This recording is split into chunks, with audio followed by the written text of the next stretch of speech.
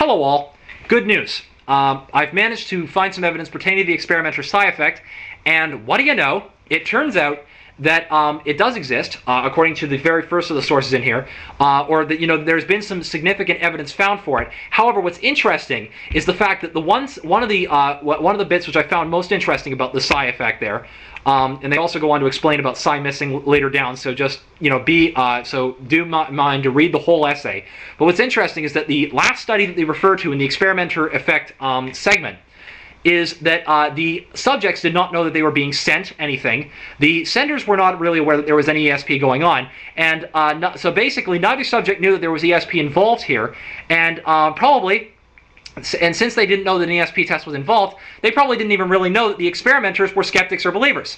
Therefore, I am more likely to believe that this is an experimenter, that this is not really an experimenter psi effect, but an experimenter psychological effect based on the fact that, and this is even with really good controls, to eliminate such things as sensory leakage and all that sort of thing. So I mean, like, all conventional artifacts have been removed, but psi effect may be hampered by skepticism, but only when the experimenter knows. Only when the experiment, or there may be a micropsychokinetic effect in there, but it's highly unlikely. So I suspect it's more likely that it's a psychological effect, and that my previous studies, I may have, maybe there have been something in their typing which had given away to me that they were as skeptics or believers, and thus as a result influenced my psychic capability. Still statistically significant, but it's much more of a psychological error than a, but of course, anyway, that one has some flaws in it. I want to do some updated protocols, yada, yada, yada. So, here's the thing. Based on what I'm looking at so far, and based on the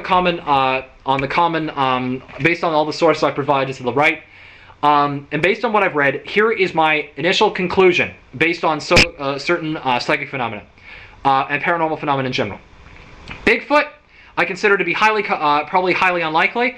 Worth researching for ecological reasons, but highly unlikely. Yeti, same thing. Again, cryptozoology doesn't really fall into my category.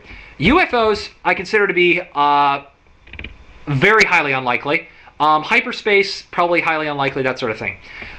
Interestingly, I do find that it is probably, I'm going to say for definite that the two following psychic phenomena are bunk.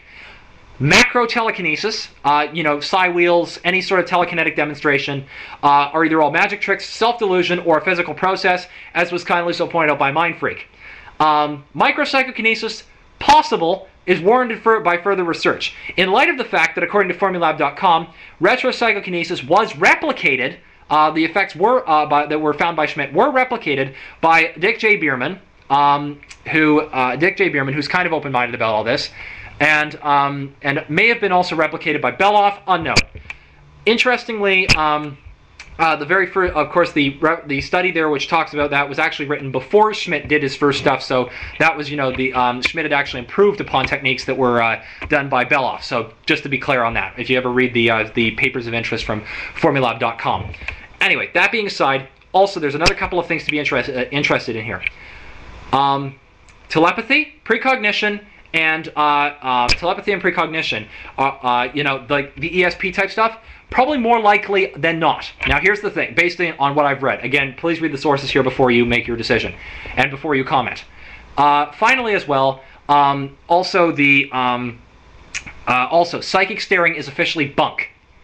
Now, I should also mention, and the reason I say psychic staring is bunk is because of the fact that even though they found that that Marilyn Schlitz's communication to subjects was could not account for the significant effects in the first two studies, and therefore, and considering that there was no artifact that would have inhibited the psychic phenomena, I am inclined to conclude that psychic staring in and of itself is bunk.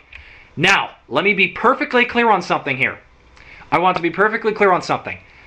I am still agnostic on psychic phenomena. I'm saying, however, that I am more open-minded to the idea of precognition and telepathy, and maybe time reversal phenomena like micropsychokinesis.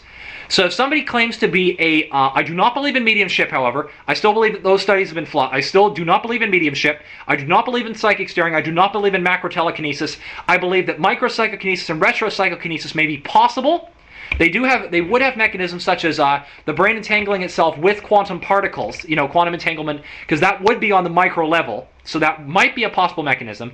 Simultaneously, also, the Heisenberg uncertainty principle and an observation does appear to have an effect. So that means that it's worth further research. Let me make that be perfectly clear.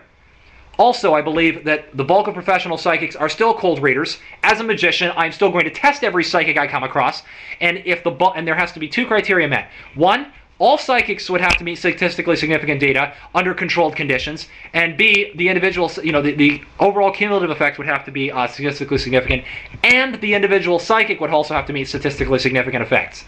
I'll probably end up using something like a computer-generated Zener card test with 25 cards under blind trials. They won't be able to alter the trials anywhere. I'll make sure I'll be observing it to make sure, and I'll just tell them I'm a believer in advance to avoid this so-called psychic effect, and as well. My criticisms of the $1 million challenge still stand.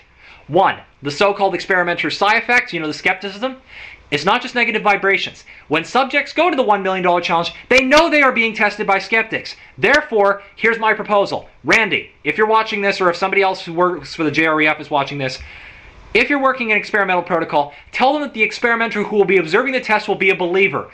Even if they aren't, it will probably that will deal with that possible effect, and that will be a very good test for it. The second one, I still can't stress this enough. Peer review. Now that we know that the experimenter effect is more of a psychological one, but it's more likely that from the current arguments that psi phenomena may exist, the best way to handle this. Submit the entire $1 million challenge database, from all experiments from all the decades that Randy's been working on this, to scientific journals for peer review. This would create the file drawer effect, which would make any possible statistically significant effect on the pro side, statistical significance anomaly by chance. That would be the best way of handling that. And that's basically the one last question that we have to answer now. So Randy, get the $1 million challenge moving. Until then, I'm going to assume that telepathy and stuff like that, ESP type capabilities and micropsychokinesis are more likely than not. If you do have other information, do by all means present it to me. I am still, however, something of a skeptic. I'm just more open-minded to the idea. Let me be perfectly clear on that. That having been said, toodles all. I think I've dealt with this to the best of my capability. And so yeah. I think that we've pretty well clarified that there may be something there. It may be hampered by skepticism when the subject knows that there is a problem there. And by the way, read everything here before you reply back to me. And don't jump in with arguments. Read all the sources I provided, both skeptical and pro, before you get to it, because I've put a couple of clear sources in there which need to be read. Once you've done that, then get back to me on this, okay? Otherwise, I hope you enjoyed. And so yeah, I'm more open-minded to the idea. Psychics, if you're not telekinetics, if you're telepaths, remote viewers, or other stuff, come to me. I will give you highly controlled conditions under which you can try to prove your claims. And otherwise, it's all good. And so far, that also means that the experimenter psi effect challenge, where I've asked people to try to replicate, it's still going. The $100 still stands if you can prove it under scientific conditions that there is a psi effect going on as well. If there's a psi effect that's playing into it that you can prove, by all means do so. There is a slight change now in light of the fact that there has been one study which showed, again in one of these sources, in the top source, that there was significant effects when the experimenters didn't know that the experimenters were skeptics. In light of that fact, you're going to have to do at least 4 studies now, peer-reviewed and videotaped, before you win the $100, because that, all being statistically significant, because, proving the experimenter psi effect to the psychic phenomena, because that will be what will be necessary in order to undo this one study. That having been said, toodles all, thanks a bunch, and for watching, and I hopefully have dealt with parapsychology once and for all now. Now I can finally move on to cosmocracy and other important things. So, toodles all, read the sources, and read them, and read my sources, and watch my other videos before you get back to me on this, okay? Thanks. Bye.